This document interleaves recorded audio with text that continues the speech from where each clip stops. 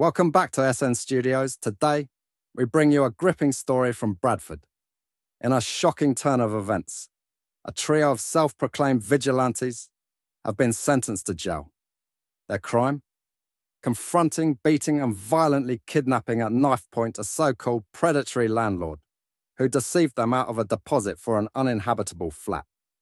Zaire Jackson Birchall, 27, Jafrico Smith Gardner, 25, and his sister Shanaki Smith Gardner, 28, bundled the man into a car in broad daylight and drove him to Sheffield, where he was held against his will.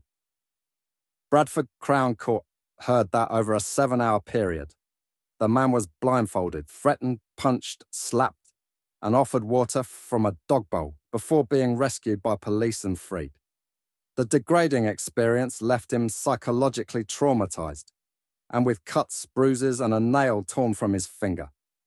In the meantime, his father received a telephone call demanding £5,000 for the safe return of his son. The father, in terror, went to a bank to withdraw the cash, where he had a near breakdown.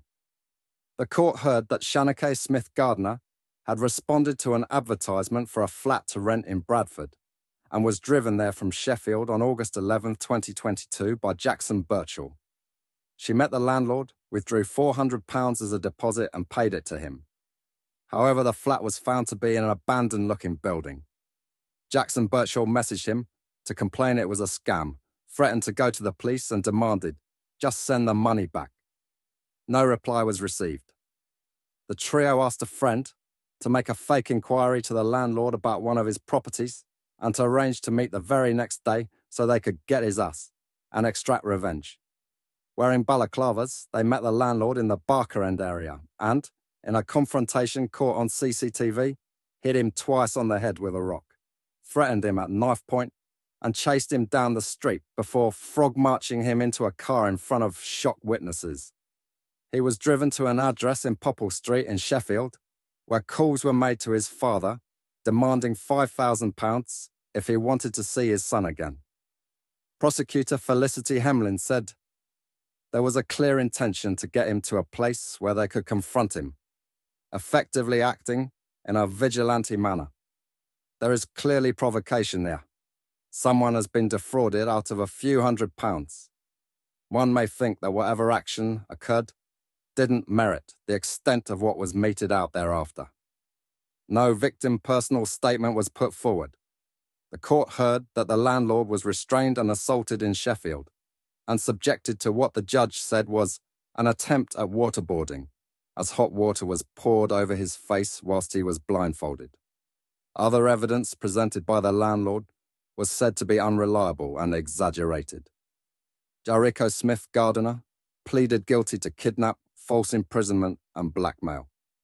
His sister Shanaki Smith Gardner and Zaire Jackson Birchall were found guilty at trial of kidnap and false imprisonment, but acquitted of blackmail.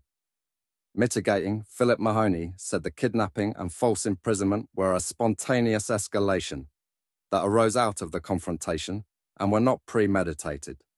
He said, "It's one thing to say that the fraud was for a few £100. The conduct that the landlord was engaging in with a lot of other people is, in its own way, quite despicable. It is targeted, predatory defrauding of people at the bottom of society who have very little money, living in an age when affordable housing is desperately short. Those are the people that the landlord chose to fleece." Judge Burns said, "The evidence at the trial made it quite clear in my view that this was the latest in a series of advertisements in respect of flats or other properties which either didn't exist, were occupied, or were in such a state as to be unoccupiable. I accept that you felt you had been defrauded. The right course of action for all of you would have been to have gone to the police as complainants in a fraud allegation. Instead, because of the choices that you took at that time and the actions that you subsequently took, you now fall for sentence as convicted defendants in a case in which the landlord is the complainant. It is clear from the jury's verdicts that they did not consider the landlord to be an entirely reliable witness. In my judgment, his account of the circumstances of the kidnap is generally borne out.